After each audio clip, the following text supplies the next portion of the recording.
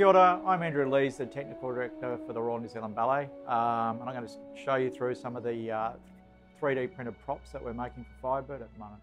These weapons are post-apocalyptic, and the reason why I went down the 3D printing line is predominantly because of weight and safety.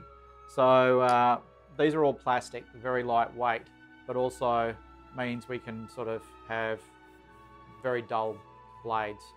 With anything, you can hurt someone with a plastic knife and fork, but you know, this, as far as safety goes, is a lot better method. Also time, scale, and we can make things up. So, you know, some things are just completely, you know, out of your head.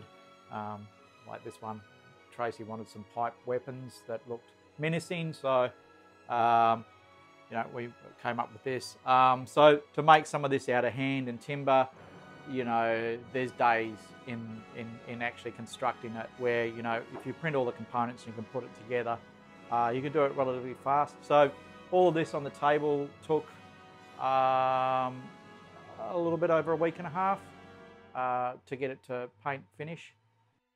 When you start, you know, you've got nothing, but the next morning you come in and you've got your first bit that you can work with.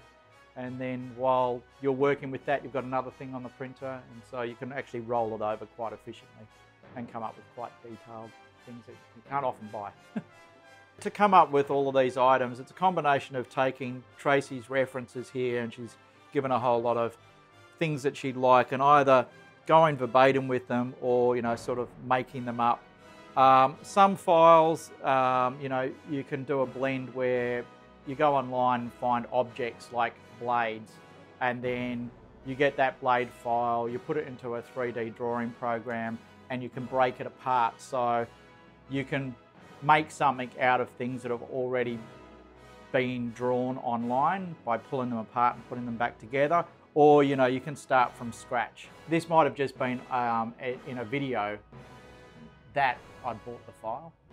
So some things are developed for games like Fortnite, that kind of stuff. There is 3D objects out there with those things, and you can scale them up and actually print them. So while they're digital, they become reality.